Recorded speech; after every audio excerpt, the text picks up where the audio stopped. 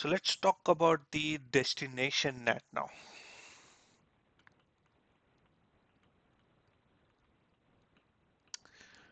This one is a little bit tricky, so let's understand the requirement. So the requirement is that from the internet, whenever they hit the public IP of my Palo Alto, that is 150.1.7.50 on port number 443, I want that traffic to be forwarded to my domain controller because this is acting now as a HTTPS server.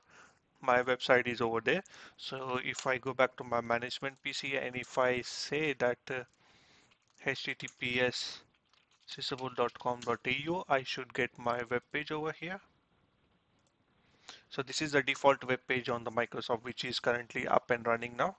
So, but the thing is that I'm accessing from my management PC. Think that this is your application which the customers will be using. Think in a way that this is your business application which customers will be using to give the access. So you want them to able to access this particular server on port number 443, and we have to configure the Palo Alto in such a way that whenever it receives the traffic for port number 443 on this particular port, it should be forwarding towards the domain controller.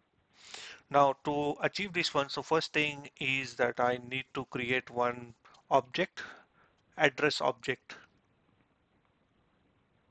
So address object, I will say that the address object will be my Palo Alto PA public IP, and I will assign the IP address as 150.1.7.50/32. All right, so first I will create an object which says that which is your public IP. All right.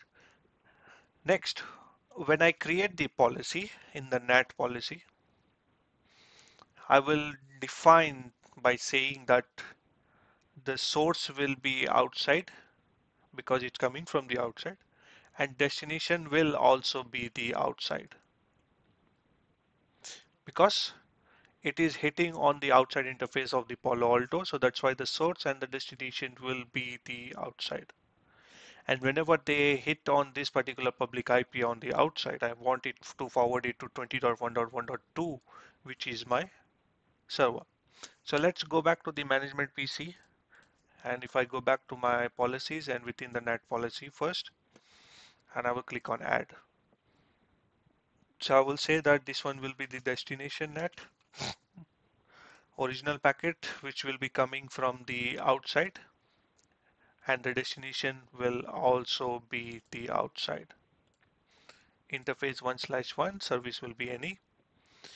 Destination address, you see that I don't have any destination address for now, so I will create one object which I said Palo Alto public IP, and I will select here as a IP mask. I will say 150.1.7.50 and click on OK. So I'm saying that the source will be outside, destination will be outside, and the traffic will be hitting on 1/1 interface, and the destination address will be 150.1.7.50. Translation. I don't want to translate the source, but I want to translate the destination to the static IP address. Translated address will be the public address.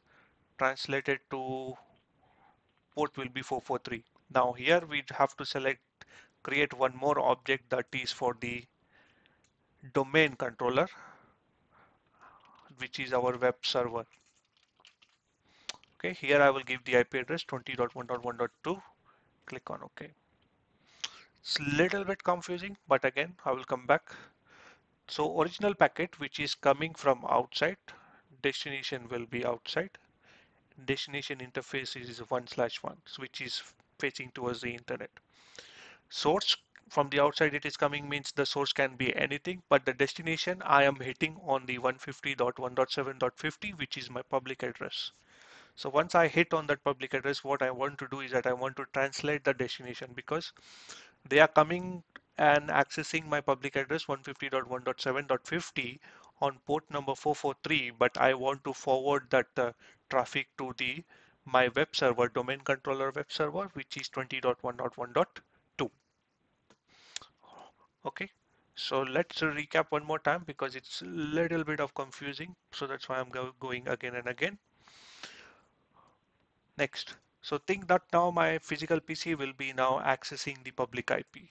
So what we said in the NAT policy is that source is outside, destination is also outside, and the destination interface is E1/1. So 1/1 means it is referring to 150.1.7.50. But again, we have given destination address, and this address is been mapped to the public IP address of our Palo Alto. That was the first part of the NAT policy. Now the second part of the NAT policy was we want to translate the destination translation. So the traffic is coming and hitting on this particular public IP. And now we are saying here is that I want to do a static NAT. So whenever it hits on the 150.1.7.50 IP address, I want to forward the traffic to 20.1.1.2, which is my domain controller, and look for the port number 443. If it is 443, then you forward it. If it is not 443, then you block it. All right, so that's what we said in the policy. Okay, so let's click on OK and go ahead and commit.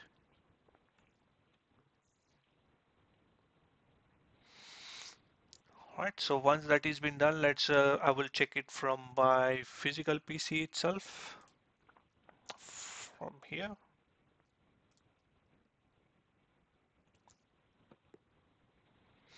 And if I come back to my physical PC and if I try to ping 150.1.7.50, I should be able to ping. So from my physical system, I'm able to ping to the Palo Alto. That's fine.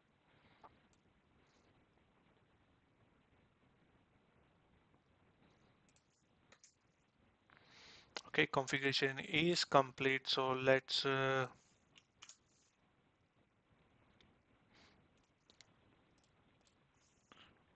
HTTPS 150.1.7.50.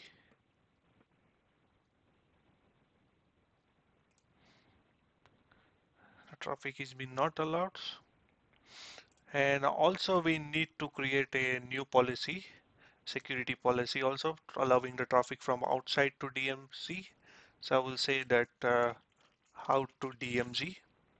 So the source will be the outside, destination will be also the outside, because outside people doesn't know that it is destination is the DMZ, because we are doing the NAT. Application will be any service URL. I will keep it any for now. Application is allow OK. So outside to outside, I will also change the name to destination NAT. Click on OK. Commit.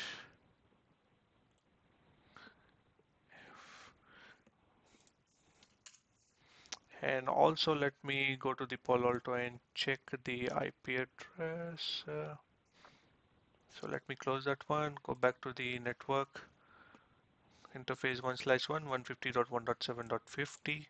Let me click on that one and make sure that the advanced ping is here. That's okay. But for some reason, I'm not able to ping from my physical system. So before it resolved for one packet, and after that, I was not able to communicate.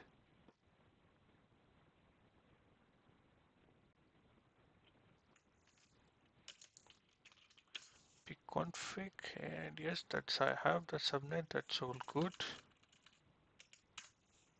And for some reason, I'm not able to ping. Okay, let me see. The commit is complete. That's all good. So let me try one more time.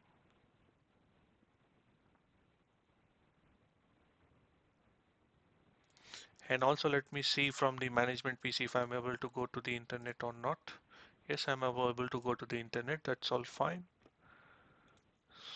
So from here to here, it's okay, but here to here, it is not going. So I need to do the troubleshoot. Okay, so let me go back to policy and change it from outside to the outside to DMZ. Destination net, destination will be DMZ and commit.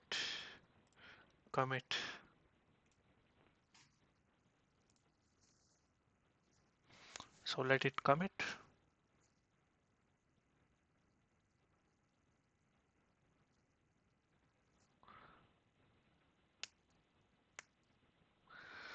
And also, I think on the policy also I have to, because I've selected any which is not correct, because in the destination address I have to select the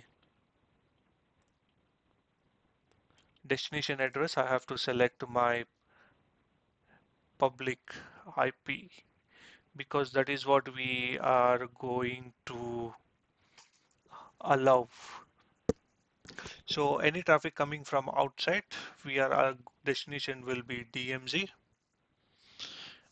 and source is outside, source can be anything, that is correct. And the destination is DMZ, and the traffic will be hitting on the public IP because the outside people doesn't know, and that should be good. Let me also commit this one. So the policy how we have written is that the source will be outside, address can be anything, but the destination will be DMZ because that's where we want to forward the traffic. But the IP address, destination address, is the public address of my Palo Alto because people doesn't know the private address and it is not routable. So they will be hitting on my Palo Alto public IP. That's what I have given. And traffic can be any for now. And I have allowed the traffic. So let me let the commit finish up.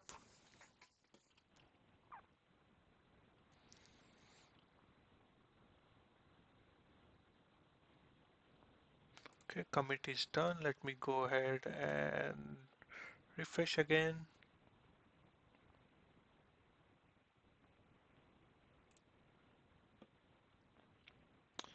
Yeah, yep, see that? And now I am getting the.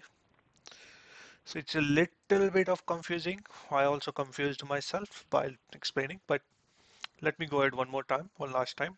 So the zone is the outside, which is coming, and we want to NAT in such a way that it goes to the DMZ web server. All right. So what we did in the NAT policy is that first the source will be outside, destination will also be outside because it is hitting on the outside interface only. The outside traffic is hitting on the outside interface only. And the destination address, I have given my public IP as a destination address in the NAT policy. And in the second part of the NAT policy, I have said that I need to do the static IP and I want it to forward it to my domain controller on port number 443. All right. So only 443 is allowed. Port number 80 should be blocked. We can verify that one soon.